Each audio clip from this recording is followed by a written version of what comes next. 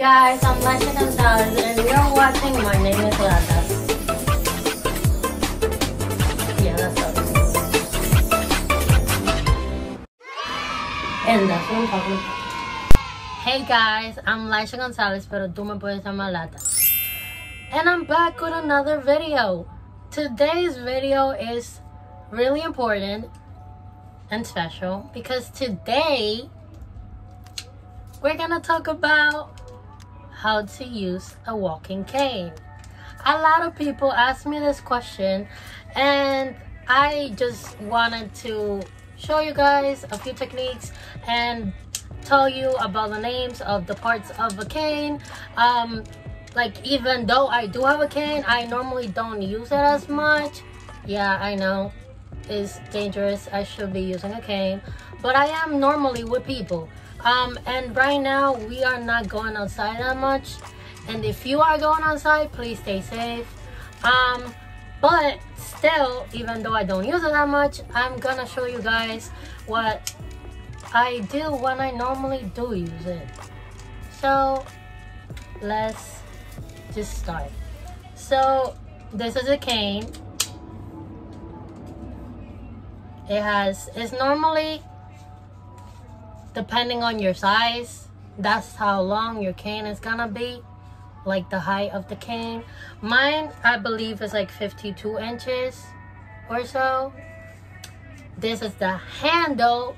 This is the elastic band that you saw me take off of the cane so I could open up the cane. It normally divides like this, like you saw when I opened it.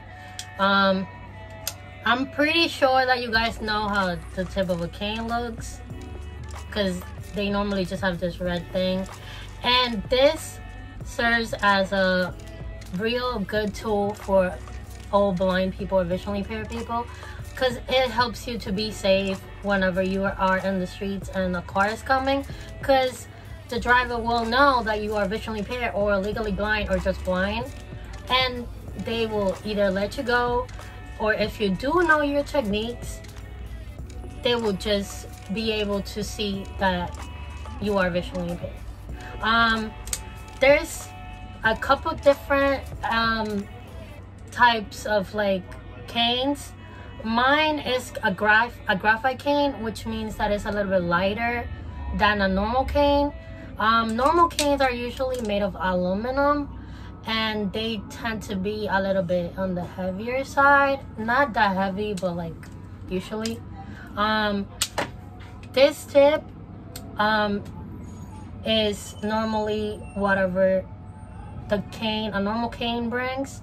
An aluminum cane will only bring this tip, but a graphite cane, you can like pull it like this, and you could change the tip for a rolling tip, which is like a tip that looks like a ball, una bolita, like this.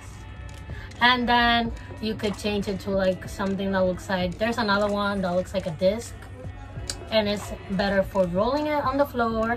And yeah, there's like different tips that you could change it to. There's people that put like bedazzling situations on the cane. I don't prefer doing that because I feel like it would take the whole red thing, not make it like you being safe part of the cane. So no, I don't do that. But if you want to do it, then go ahead. I have seen a lot of people that have like only pink canes, like entero pink, and it looks really pretty. But I just don't feel comfortable doing that, even though I don't use it as much. Also, I wanted to let you guys know that only 2% of our blind community use this. So please don't come for me, because I don't use it as much. Yeah. Now that I have explained the parts of a cane and the height situation and what it could help you for, and like the red part, because a lot of people are like confused about why is it there and why all the canes have to have that. Yeah, I'm gonna show you a few techniques that I mentioned in the beginning, So, little disclaimer, this part of the video was recorded way before this coronavirus situation started. As you can see, I was wearing a coat, so it was cold. So yeah, it was not nearly close to this date where I'm posting this video. I just wanted to let you guys know that. So let's roll the clip.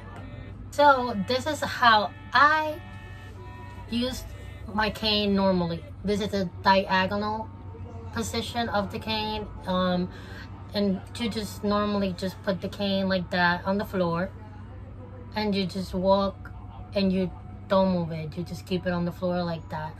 I wouldn't recommend somebody that doesn't feel comfortable with this technique to use it, because that's just my preference.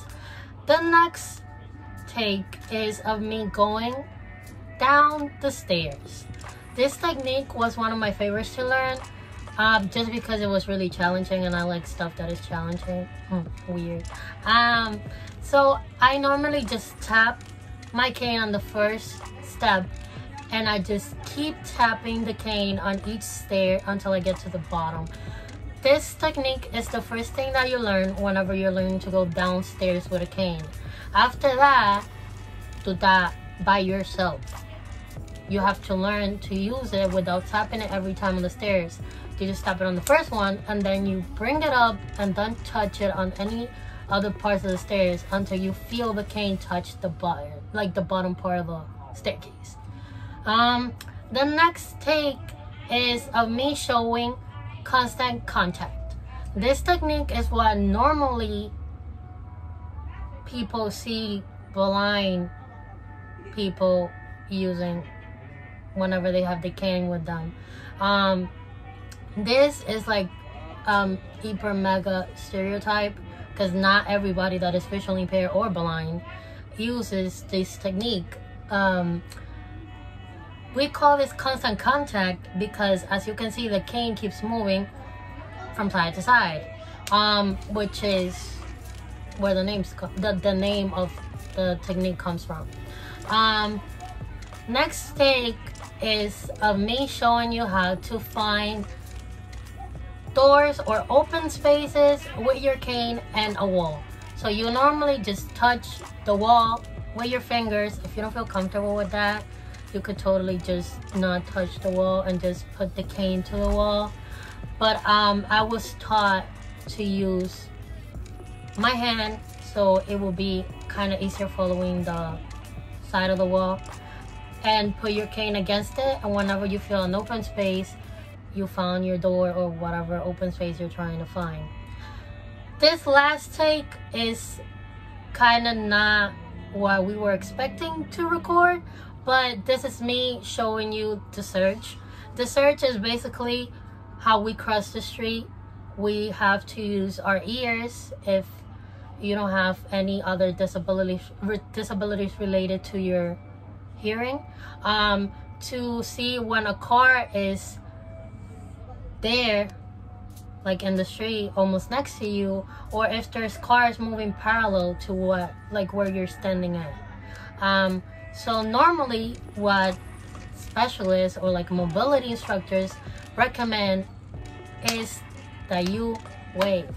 So you wait until the circle starts again for you to know that you have to cross, because there's no cars coming on the side of the street that you are in. So please, if you are blind or visually impaired or whatever under the spectrum and you're watching this video, please listen to your mobility instructors. I'm not by any means a mobility instructor. I'm just sharing what I know. So please don't follow any of these tips if you don't want to, or do you think that they will be unsafe for you. Okay? Thanks. Like I said in the beginning, I don't use my cane that much. So when I'm outside, I'm normally with other people. So this part of the video is showing you how I walk with other people. This is called sighted guide. It's sighted guide because there's somebody that is sighted guiding me. Disclaimer. There's people that could guide you and they could be visually impaired or completely blind. So I normally just put my hand on the crook of the elbow of somebody that is helping me. And I normally do that with people that I know, like my friends, my mom, my family. If you are in the street, I would recommend always putting your hand on that person's elbow. Don't ever let somebody drag you, because you just don't know what could happen. And that could be really dangerous. And yeah, I just wanted to explain how that part of me walking works. Because like I said, I don't like to use my cane because it just feels like it slows me down. That might not be the case for you or for whoever else that you know that uses a cane. And yeah. So, hi again. My dumbass forgot to record a clip of me going upstairs and explaining it, so I'm just gonna explain it. It's basically the same technique as going downstairs. To just tap on the first layer of stairs that you feel whenever you're going up, and then you touch on every stair until you get to the top. And that's just it. Now I'm out. Bye. Okay guys, that concludes the video for today. This video was more on the educational side. I really wanted to make this video like this because it was important for me to make sure that a lot of people that are not visually impaired or really don't understand how to use a cane or don't even know what a cane is, have the information available to them, because I feel like we just need to be educated. So if you really like this video, please don't forget to give it a big thumbs up. If you like it, hit the notification bell, hit the subscribe button that is right there as well. Please leave on the comments down below if you have any ideas, or if you want me to do any videos in English or in Spanish only. Please follow me on Instagram or TikTok, which are both LaishaG22. Thanks so much for watching, guys. Bye.